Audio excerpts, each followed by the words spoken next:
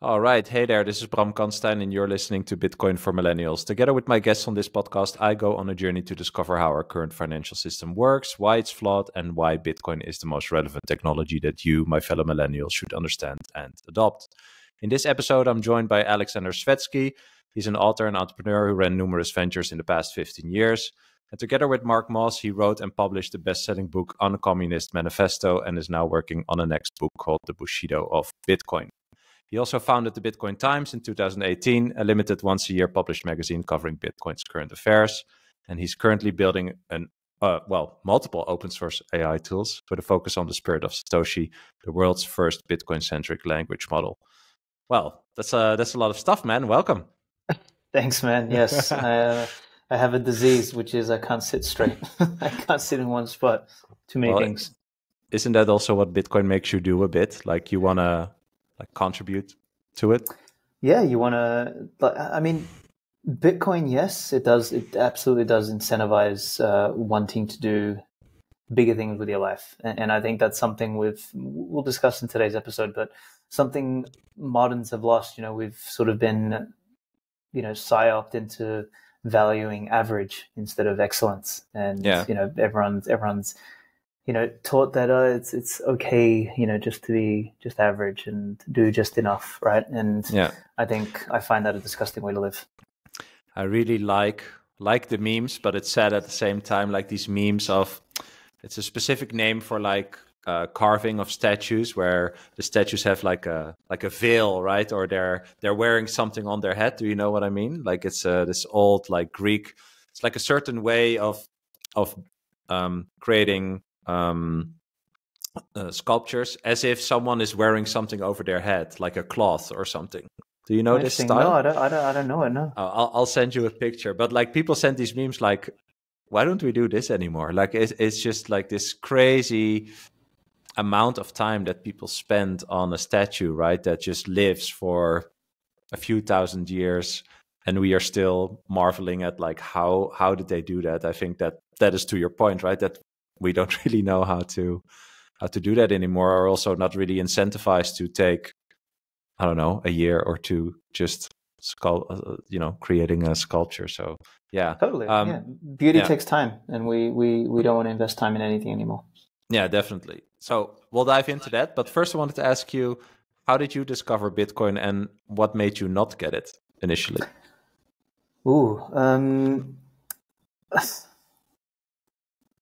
I was a gold bug back in between 2008 and 2012. I was a crazy gold bug, right? I was into gold, silver. I was buying that stuff. I was watching Max Kaiser, Doug Casey, all these crazy people, Mike Maloney, etc. Talking about gold and silver, because I had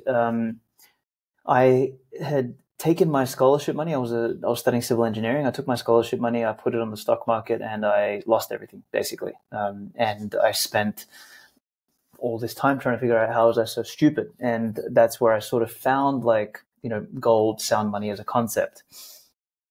And it was around that time that I first heard about Bitcoin, I believe. I don't know. I remember where or how. Maybe it was Max Kaiser jumping up and down on a couch or something, yelling about Bitcoin. But I can remember that also. Yeah, it was something. But I honestly, I never took it seriously. I was like, yeah, whatever, sound money, right? I've got my gold, I got my silver. That's all I was interested in. So my life took me a different direction. I was on an entrepreneurial path. I was building businesses. I got into tech. I was, building startups, all sorts of things like that.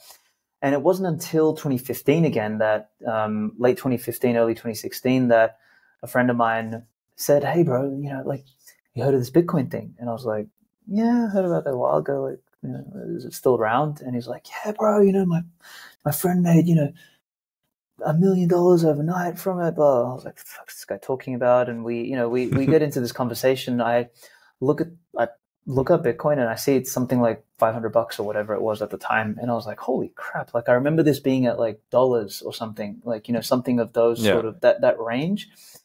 And, that obviously interested me in it. And I started going down the rabbit hole. And I've got this sort of meme that I say to people is I came for the money, but I stayed for the money. So when you start to understand what the money actually entails, there's a bigger thing at play here, right? And yeah, that like as I started going down that rabbit hole, it was particularly 2017 where I really became a Bitcoin maximalist. I realized there was something special, something important, something unique here, and here I am today, writing, building businesses, doing all sorts of stuff in and around Bitcoin.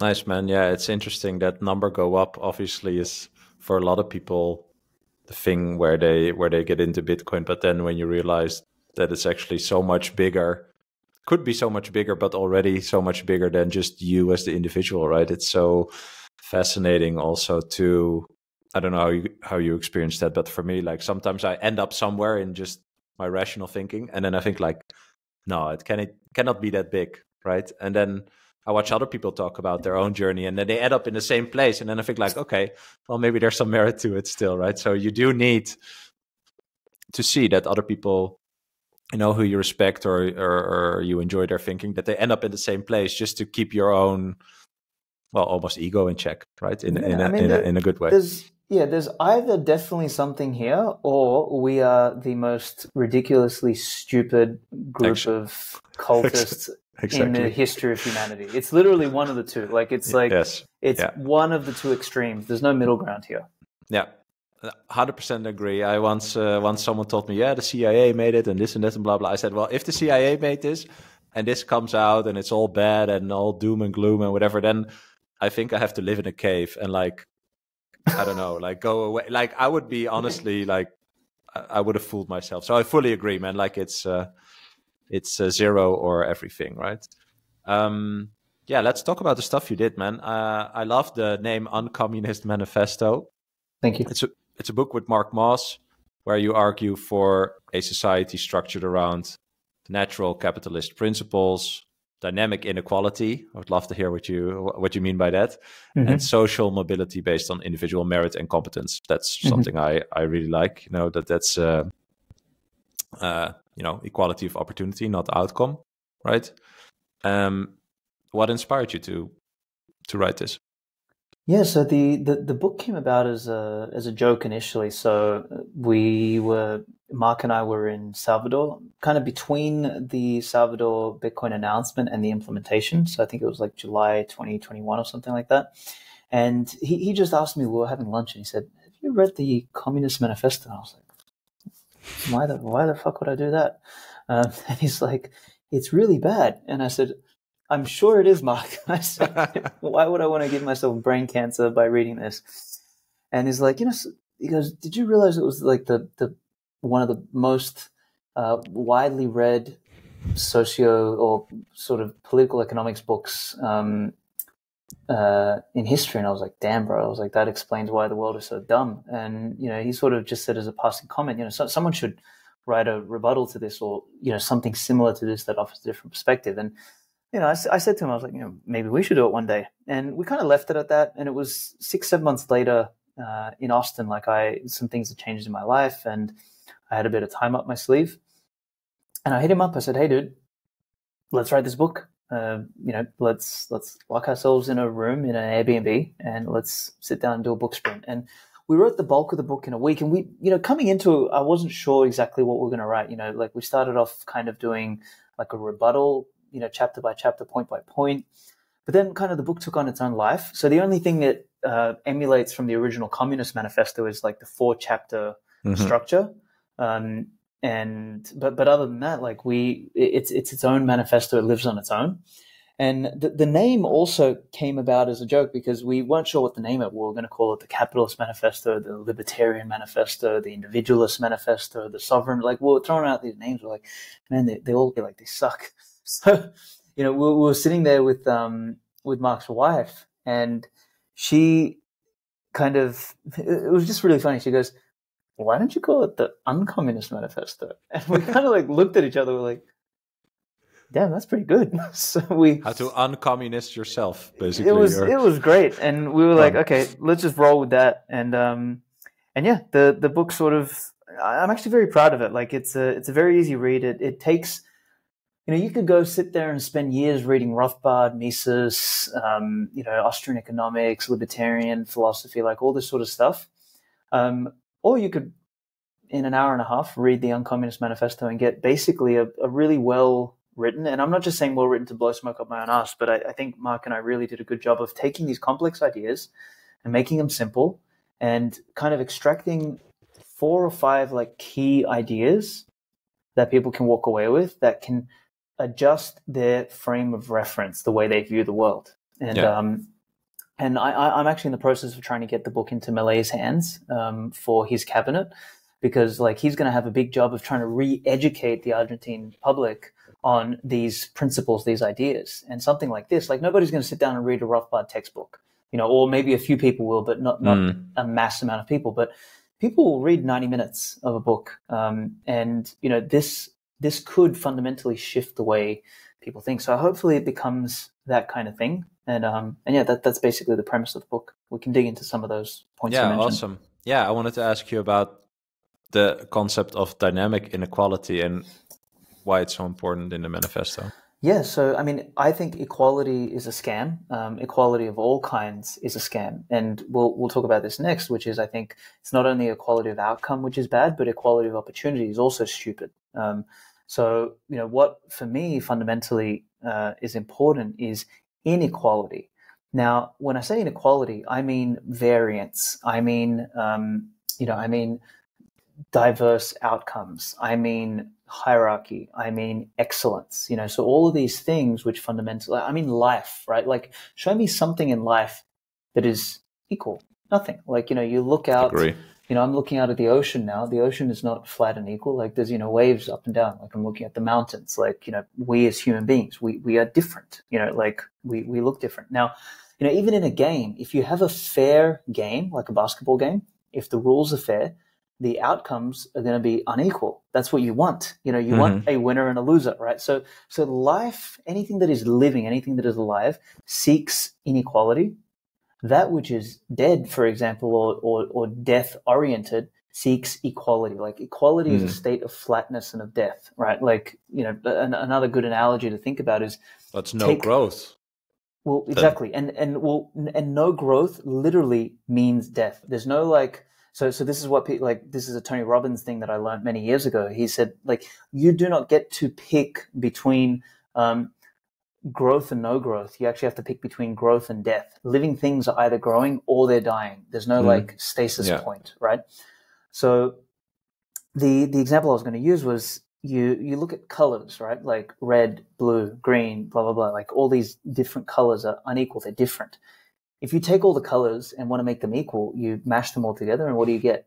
Gray, right? Like so gray is the color of communism, right? Gray is the color of death. Like flatlining is the color of death. So what you need in a functional, alive society is inequality, but it needs to be dynamic. So like you can't have static inequality, meaning, all right, I'm a central banker, I can print all the money I want, and you, middle class, whatever, producer, consumer, whatever, doesn't matter. You get robbed, and we create this static inequality where you end up with a smaller and smaller and smaller and smaller percentage of people who have everything, and a larger and larger and larger percentage of people who have nothing, right? And that's a recipe for the breaking of a functional system, whereas dynamic inequality creates a robust functional system. And nature is full of dynamic inequality. All of nature is like that. Humanity, I shouldn't say humanity, I should say the modern version of the kind of collectivism that we've tried to create is an attempt at creating, is an attempt at trying to create equality and ending up with static inequality because of how stupid that attempt is. Yeah, it's like I had to think of the word nature too. In general, it's fascinating. I like the quote, have you ever see a tree stop growing? It's the same thing. Like there's no tree that wakes up, with the sun and thinks, just today I'm not going to do anything, right? But yeah, so and where that tree seed fell, on the side of a rock or a nice plain with water and all the nutrients and whatever, like that's the chaos of life, right? So when you just shared this, I also have to think of nature, but isn't the problem more, and I like what you said, like it's the modern human thinking where we can like exclude ourselves from nature because we can think or construct some rationale as to why we are outside of nature, right? Isn't it something like that as well? That Yeah, it's it kind is. of hubris in a sense. Yeah. I write about this a lot in the upcoming book, The Bushido of Bitcoin. I talk about what I call physiopsychology. And this is a bit of a Nietzschean idea in some senses, that we've tried to separate the mind from the body, right? And the body is the thing that connects us to nature, right? The body is this biological thing. And to a degree, the mind is either a extension of the body, or something. But, the mind is also natural, but it has this tendency to create this separation from, nature, the body. And, it's even in our language, mind over matter, right? It's like, no, it's mind and matter together, right? Like these things are fundamentally inextricably linked. And yeah, it's just, you're spot on when you say, like, we've created this separation, then we wonder why we are no longer connected to, reality. Yeah. That's the consequence. And so you also talk in a book about individual autonomy. Like, how does that help people or society shape different economic structures? Like, why is that because a lot of people are dependent right now? Yeah, so this one, I've come to believe that some people just are fundamentally incapable of autonomy. Like, if 2020 taught me anything, is like some people are literally living, breathing NPCs. They can't think for themselves, and like they're just zombies, right? But generally speaking, humans are adaptable, and we either adapt to being independent or being dependent, one of the two, right? And like a great way to think about it is our smartphones, right?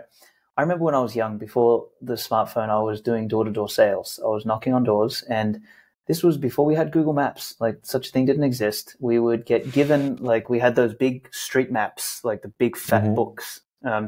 And before going out, what we called on the field, before we'd go out and knock on doors, we'd take the street map, photocopy, and then we'd mark out what our territory was and pass it around to each salesperson. And dude, you would like learn the territory somehow, like bodily wise. Like, I could get dropped in any suburb, anywhere, and I just knew my way around. I didn't need a map. I didn't need Google Maps. I didn't need shit. These days, you drop somebody in like the middle of a capital city with signs everywhere, they'll be lost in 5 minutes without Google Maps, without their phone. They'll freak the fuck out. They'll have anxiety. So it's like we adapt to, as I said, dependence or independence, and more broadly speaking, we adapt to freedom or slavery. Now, each one comes with a cost, right? Freedom and independence is messy. Like, it's not clean. It's not sterile, right? It's not you can't control everything, but it is a environment for growth, right? Like the jungle where the things grow the best is the least controlled environment, right? Whereas, if you want to control and sterilize everything, sterile by definition means dead. You have a environment of dependence, like everything is controlled, and those environments are not conducive to life. So we have to pick a direction, and that direction really matters. In the same way as, if you're looking west, if you're facing west and looking for a sunrise, it's just not going to happen, right? Like, it's fundamentally impossible. So like, if you want a society that grows, you have to face in the direction of growth, autonomy, independence, freedom, etc. Yeah. It's nice. What I like is that also about Bitcoin, to link it to Bitcoin. Like, I think Bitcoin really shows you that. It shows you that there's an opportunity to act different in your life, maybe take that responsibility, right, and be more sovereign. And the fact that it actually, you even become aware of it, right? Because I think personally, like, I was very unaware, right? In general, I say, if you grow up as a millennial in a Western country, then you're probably pretty unaware of how else you could live your life, for example.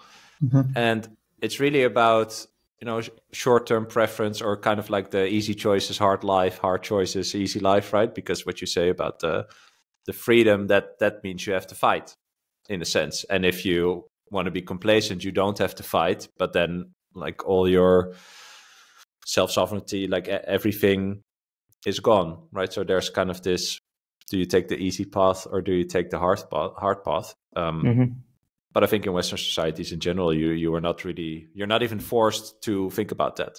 You know, if you, I thought about that actually in the COVID times.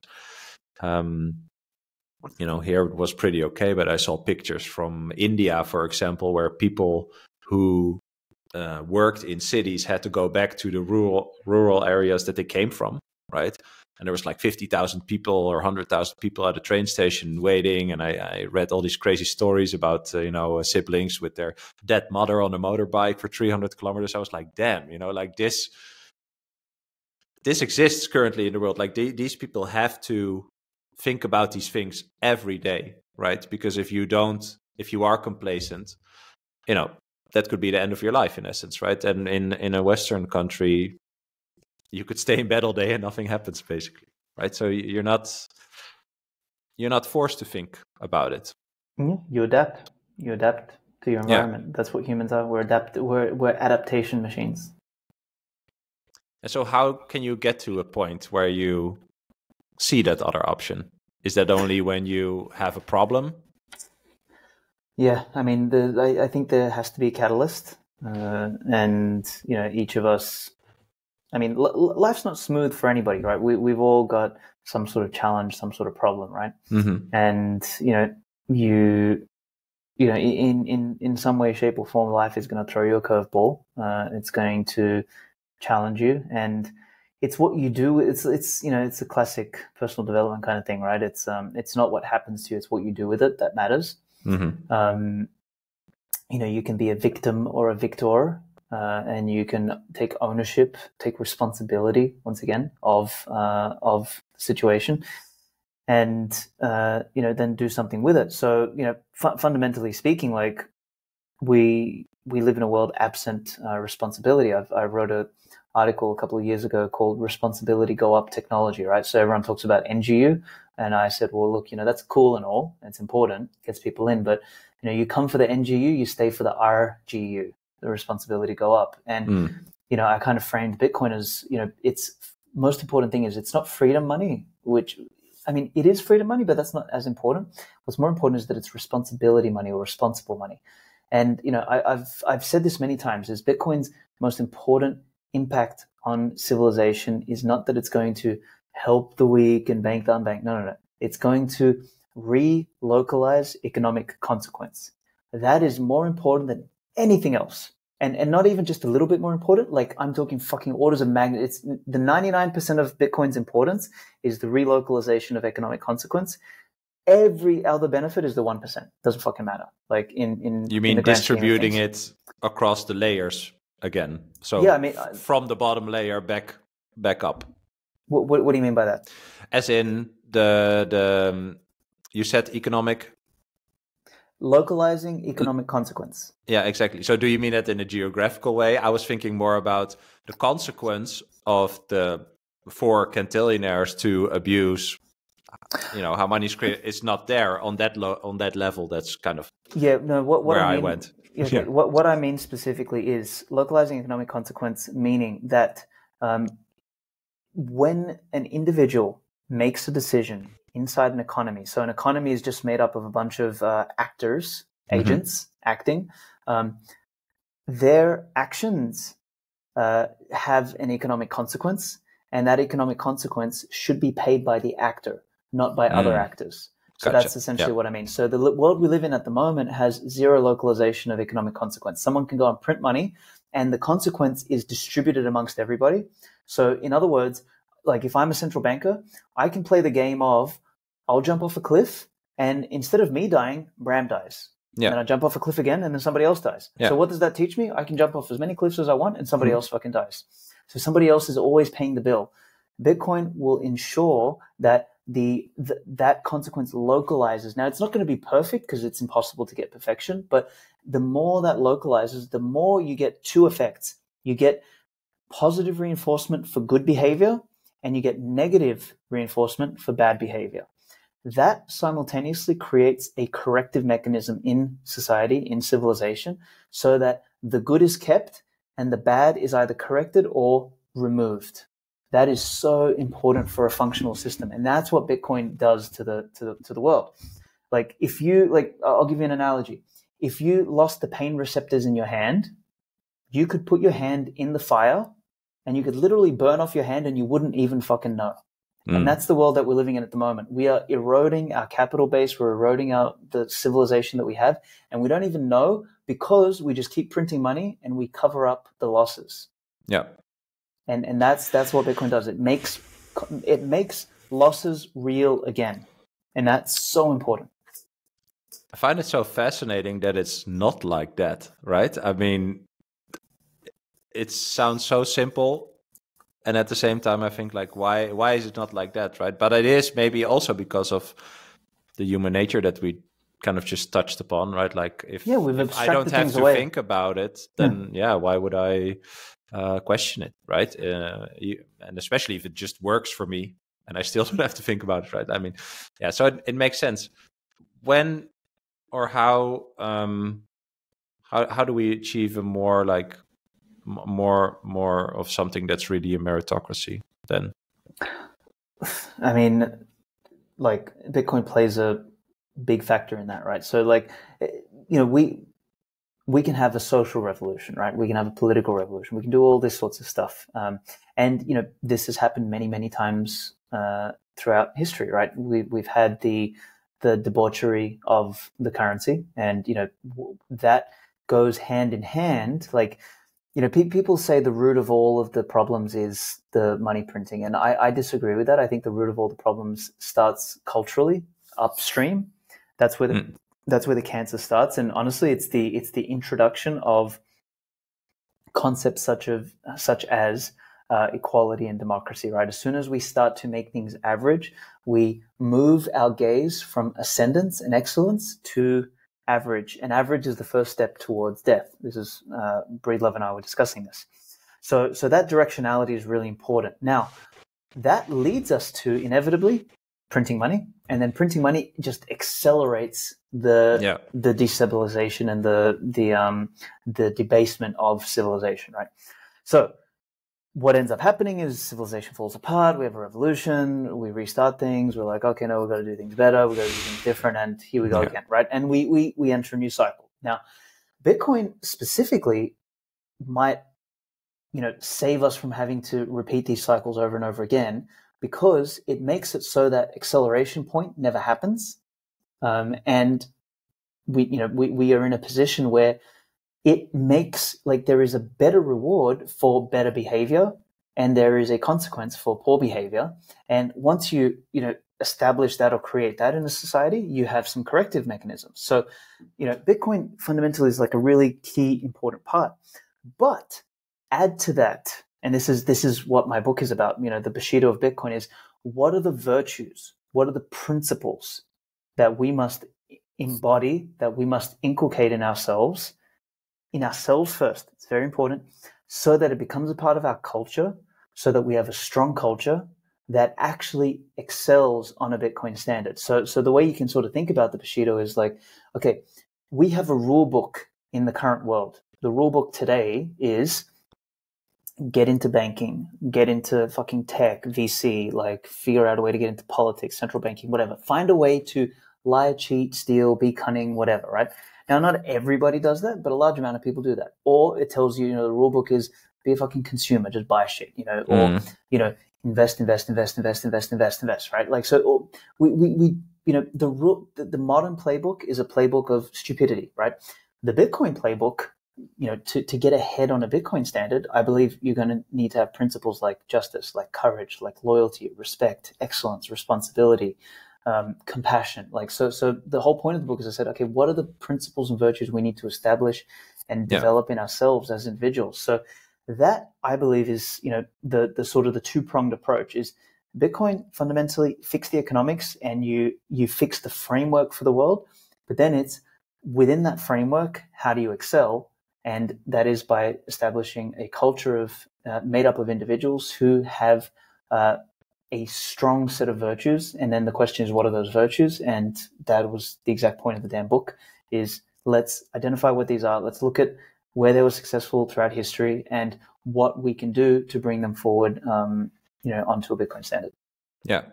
So that's really how we apply. I kind of see it like this, where if Bitcoin is the base layer of truth, right? In that sense, I see Bitcoin as like engineered truth. If that's always just the truth on which we build, then you are basically talking about how we apply Bitcoin as a tool, or how we use Bitcoin as a tool to build that Bitcoin-enabled new society, basically. Like, how do we apply the tool of Bitcoin, right? Because Bitcoin does force us, in a sense, to implement this kind of reward and punishment system, as you said, right? You can only profit, quote unquote, from Bitcoin, right? Bitcoin can only give you value when you follow the base set of rules that everyone can see, right? And if you try to mess with the rules, then you won't get anything out of it, basically, right? So that incentive is already built in, but you talk about, okay, how do we actually integrate that and then build together? Yes, to a degree. If I was to rephrase it, I would say, like, you're 100% on the right track. There's these principles that make Bitcoin special, and then how do we take those principles and use Bitcoin to then establish a better society? Yeah, I would say we will succeed when we've forgotten all about Bitcoin. So when Bitcoin kind of dissolves into the background and nobody, like you and me, are not writing Bitcoin books anymore, not doing podcasts, nobody gives a fuck, because, like, do you see people today doing a podcast on the internet? No, like, internet's just the internet, right? Like, we all use it. So when we stop talking about Bitcoin, that's when we know it will have succeeded, because it becomes this framework. And then it's less about using Bitcoin. It's more about, as I said, cultural principles that operate best on the framework that Bitcoin establishes, the socioeconomic framework. Would you define that as some sort of age of enlightenment, in a sense, then? Yeah, you could call it that. I think it's definitely a new age. I mean, this is where we can tie it to some of the stuff that I've written about Nietzsche, right? So Nietzsche, 150 years ago predicted, he said, and he did this at a time when the Western civilization was at its peak. Like, you had Germany, like, Wagner, like, Europe was winning big time, right? Like, it was the peak of civilization. He said, while you idiots are all partying, I am telling you that civilization is going to fall apart. And people are like, you're fucking crazy. What are you talking about? And his whole point was, we are letting in these ideas of equalitarianism, of average, of, democratic thinking. We are shifting our gaze from excellence. And what's going to happen, and he said it's going to take many, many generations. It's going to take 100, 200 years, but we're going to enter the age of what he called the last man. And, millennials, today we might understand this last man concept as the NPC or the lemming, right, or the masses. And he said, we're going to enter this age of this cynical person who wants to just tear down everything that's beautiful and turn it all into rubble. But he said also, from that age, from that time, a new archetype of person will rise, and he called it the Übermensch, the overman.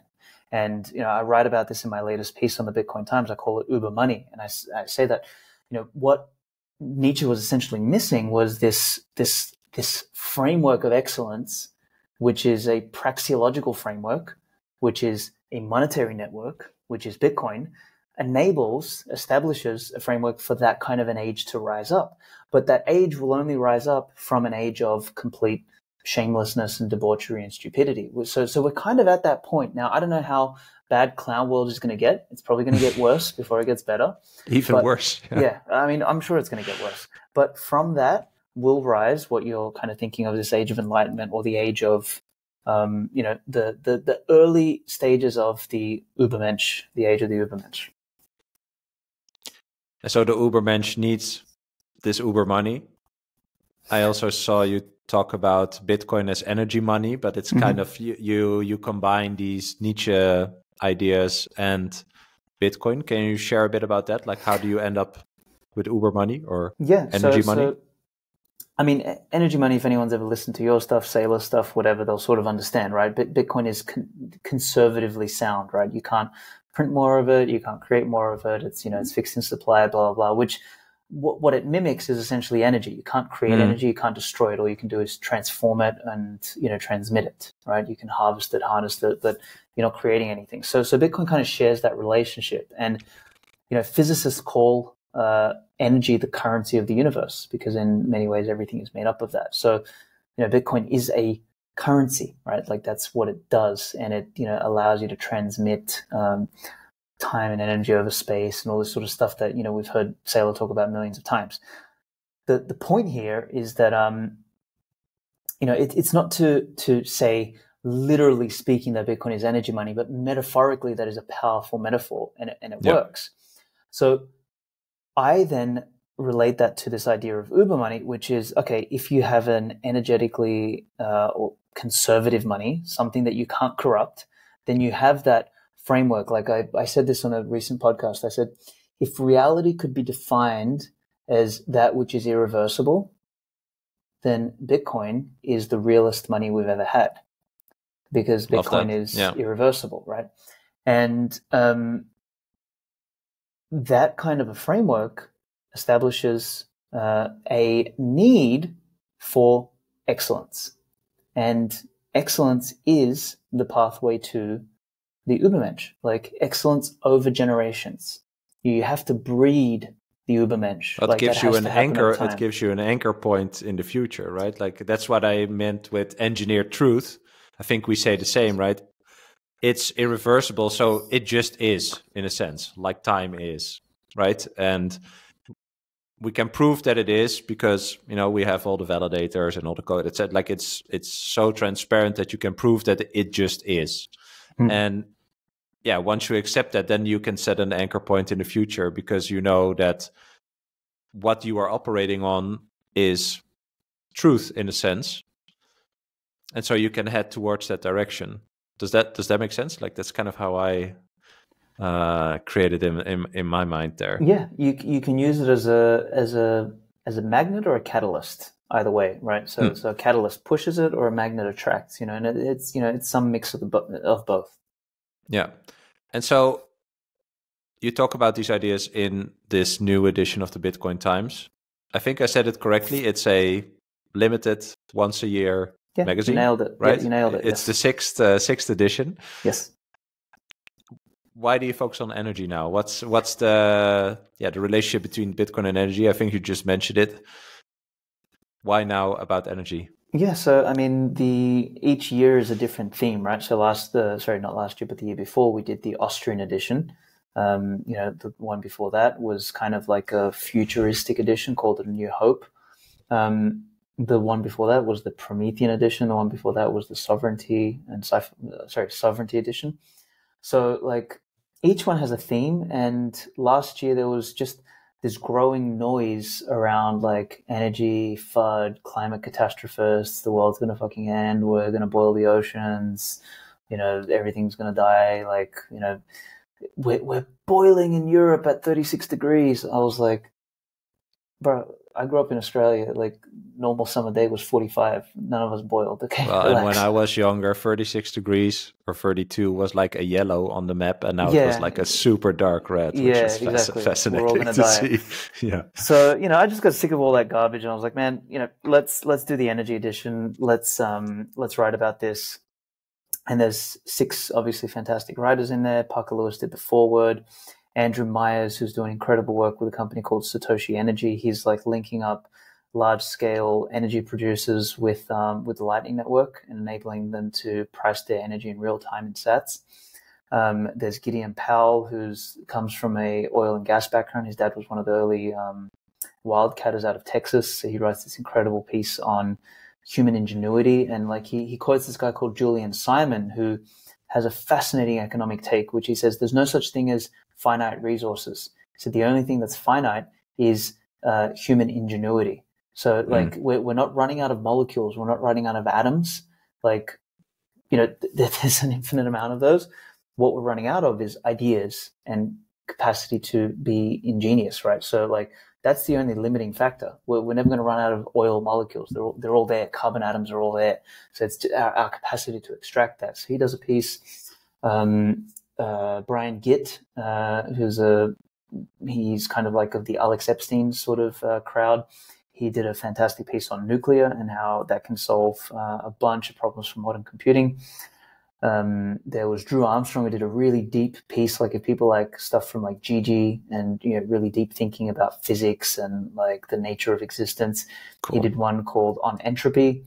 And then, I did a piece that kind of explores this relationship between energy, Bitcoin, excellence, and Nietzsche's ideas. And, it's quite philosophical.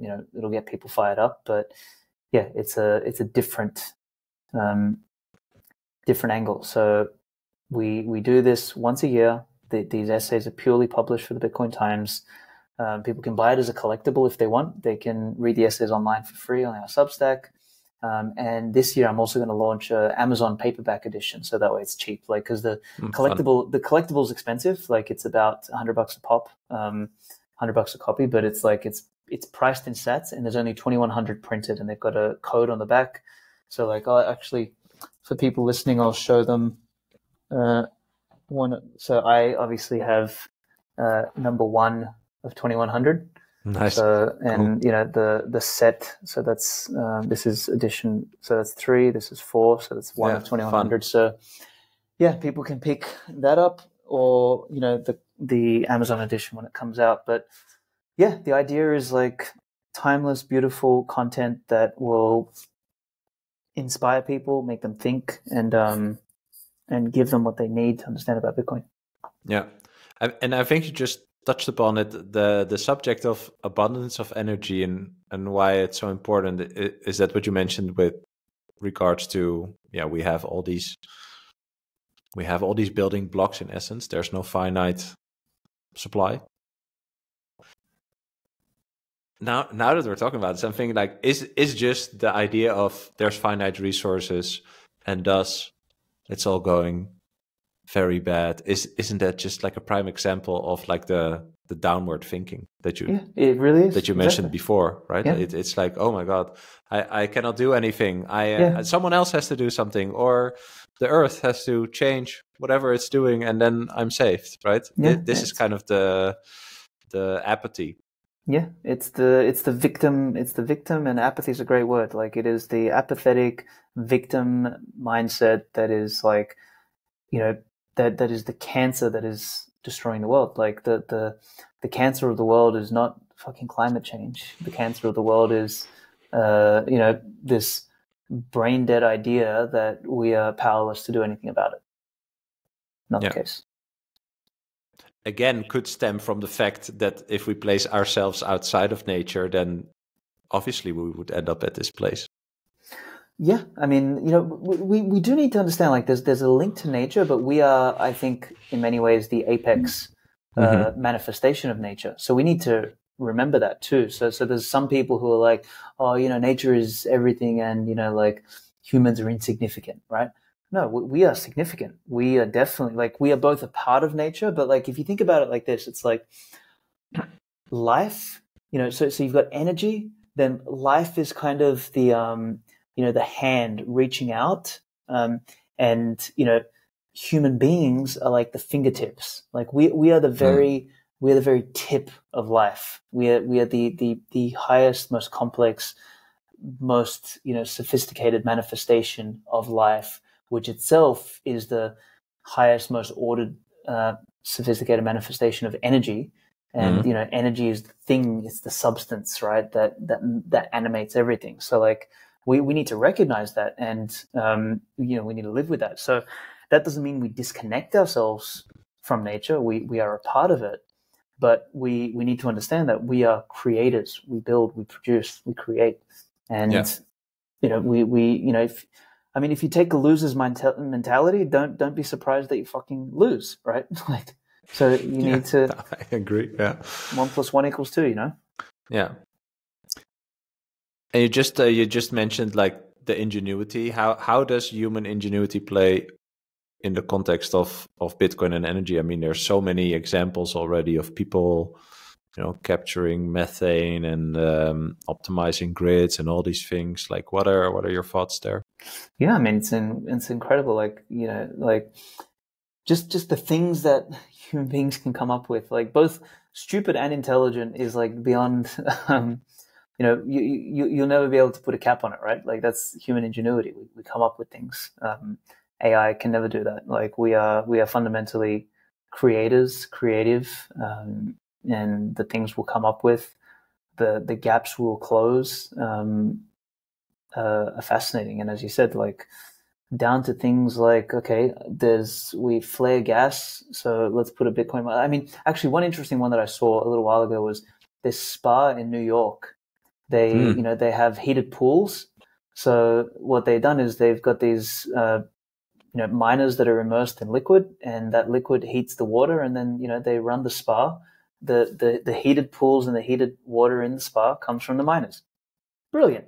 Absolutely fucking brilliant. Like I looked at that, I was like, damn, I want to do that. I literally want to build that in my own house so that I have a hot tub and it's powered by miners. Like brilliant. Most of all, it's just really cool. But yeah, it's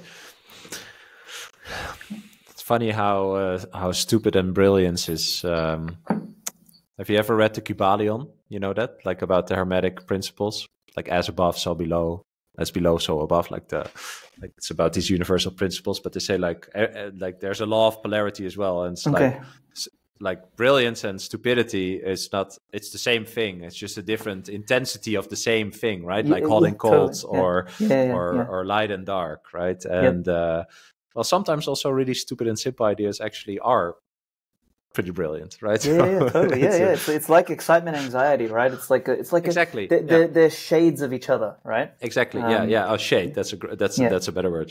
Yeah.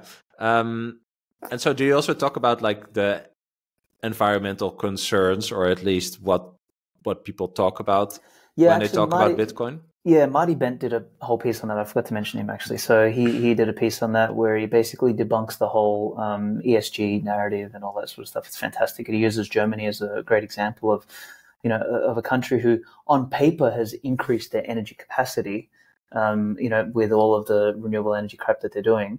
But in reality, they actually haven't, I think their on paper energy capacity is double or triple what it used to be like 20 years ago. But the real difference in energy use is only up 2%, which means like that's the maximum they can actually use out of it. So it's like it just shows like the lie. And his whole essay is built around this idea of it's time to come back to reality. Like we've just been lying to ourselves. And if we continue lying to ourselves, something's going to break and it's going to be catastrophic. Yeah. And so if we talk about the UnCommunist Manifesto and Bitcoin, and we talked about meritocracy, I also wanted to ask you if there's an ideal society and there is a meritocracy and we have this dynamic inequality, is then capitalism the system, or like how do you view that? Is that the most fair type of system then you could use, or is there something else? Pretty much. Like I think you can. So in the book, we boil down capitalism to not a political modality, but a natural process, right? So if you define what capital is things and stuff, right? So there's kind of three forms of primary capital, you can call it: time, energy, natural resources, right? And what we do as human beings, as a living species, is we take these building blocks and we try to use them as efficiently and as effectively as possible. So that is by definition the process of capitalism, right? Like is you take your capital and you use it as efficiently, as effectively as possible. That's just fucking normal. Like, right. That's not a political thing. It's nothing fancy. It's just like all living things are performing this natural process of capitalism. Thinking about a squirrel and like him collecting all the food for the winter. It's basically Seriously. that. He's doing capitalism, right? So that's like the process of capitalism, right? Doing stuff with capital. Then you have the political thing, right? And the political, if we know that capitalism as a process works, using things and stuff, energy, resources, time as efficiently and effectively as possible, then it would make sense to build some sort of political model, or political process or political format or structure or governance system, whatever you want to call it, that as closely as possible either emulates or enables that natural capitalist process to occur. And if you want to call that political system capitalism, sure, that's fine. We can call it capitalism the process, capitalism the politics, right? that's fine. I don't think we can ever build a political model that is purely capitalistic as close as possible to the process, right? Because when you build a social process, you by definition have a layer on it. It's kind of like the map and the territory, right? The map will never 100% represent the territory, but it can get close.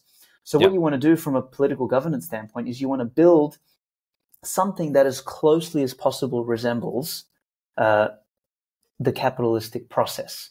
And Bitcoin goes a long way to this. And let's tie it back to what we discussed earlier, is Bitcoin is the realest money because you can't reverse it. You can't, so it localizes economic consequence. So therefore, you have a system where you are fundamentally incentivized to use your capital, Bitcoin, as efficiently and effectively as possible. So it kind of that ties everything. That's a good loop, together. Yeah, and also to earn it or play a part of allocating that capital, you are incentivized to not be a tourist, right? As a lot of people are tourists in jobs or stuff like that. So you have to add value to create value to capture value or something like that, right? Like it's forced. It's a forced incentive in a sense. Yeah, interesting. And so, how do you see if we combine these things, like UnCommunist? We're talking about energy. Like, how do you see the future for Bitcoin and the application in the world? I mean, it's very bright. Like, it's going to continue on. Like, I wrote in fact, I'll see if I can find the passage here quickly. That I was writing a section for the Bushido of Bitcoin, which kind of just basically summarizes why people should have Bitcoin. So I'll just read it. I said, all that being said, don't be stupid. Betting against Bitcoin is quite possibly the dumbest social and economic decision you could possibly make. Doubly so if you have agreed with the rest of this book and want to work towards A, making the world a better, more beautiful, ascendant place, and B, if you want to have a lineage that lives on to benefit from that world. Ignoring it is not far behind. So if you do not hold Bitcoin, and when I say hold, I mean actually hold it, not some ETF or instrument, you should change that now. So my message there is basically don't be stupid, quit ignoring it. Bitcoin's going to continue to grow. It's not just a technology that, these MySpace idiots say. It's like, oh yeah, Bitcoin's all technology. No, Bitcoin is a technological socioeconomic phenomenon. It's all of these things combined. Like creating a new money takes centuries, naturally speaking. And so Bitcoin's going to compress that in a short period of time. And, if you're sleeping on it. Because it's technology, basically. Well, because we live in a digital and technological world, and because it interfaces so well with that, right? And, that just means it's going to grow at a much faster rate because it's not a physical object, but it has a relationship to the physical world through energy. So it's like this beautiful, elegant blend of all of these things. And to sort of sum up that line of thought and to finish this up, it's, sleeping on Bitcoin and ignoring it, or betting against it, they're all just dumb decisions. So don't be stupid. Get some Bitcoin, learn about it, and make your life better. I heard American Hodl. There was a video of him where he talks about adopting Bitcoin is self-love, right? And basically what you just said, like if you ignore it, you basically hate yourself. And it's so funny when I hear myself say these things, right? Like if I think about 5 years ago, I was already into Bitcoin and never thought oh, these are really things I'm going to say and believe. But I'm there, it's so funny. But in general, I think that's what Bitcoin makes you do. Like once you see it, it's really, you cannot unsee it. And you feel incentivized. I think that's the best. That's a good word to also do the contribution, right? Like that's why I started the podcast. That's why you're writing. It's a mutually beneficial game instead of a zero-sum exercise with, some rando people that you don't even like. It's way more than technology. I love that you said that. Yep. Awesome, man. Well, then I'd love to wrap up with my last question that I ask everyone. And that's, what's a core belief that you will never let go? I know. No, because I have many. That's why. All right. I think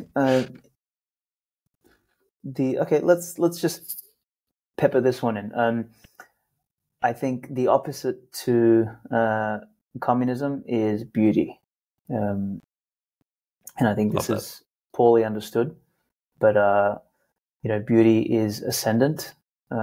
Beauty is the ultimate low time preference pursuit. It takes time, effort, energy, sacrifice, courage, duty, loyalty, respect, justice. All of the greatest virtues combined are required in order to build, produce, create something beautiful. And I think it's the highest pursuit. It's right up there with the concept of the ineffable or God, right? Like so beauty for me is the opposite of communism, because communism represents everything that is ugly, everything that is death, dying, and decaying. So yeah, I encourage people to think deeply about that one, because most people tell you the opposite of communism is capitalism, which it is, but fundamentally speaking, the thing that the thread that runs through that is beauty. Yeah. Love that, man. I think that's a great ender. I'll make sure to link to your social, your website. We didn't even talk about Spirit of Satoshi, maybe next time, but I think that's very, very cool experiment. So would definitely encourage people to check that out. And yeah, thanks so much for coming on, man. Thank you, my friend. Really appreciate it. Cheers. I hope you enjoyed this episode. If you did, it would be amazing if you could rate, review, and subscribe on the podcast platform of your choice. It will help us educate more millennials on the importance of Bitcoin. You can follow and connect with me on Twitter. I'm Bramk, that's @BRAMK. And if you are or know someone who has an interesting perspective on Bitcoin that's worth sharing, hit me up. I read and reply to every single message. I appreciate your support and hope you'll be here for the next episode. Thanks for listening. Bye.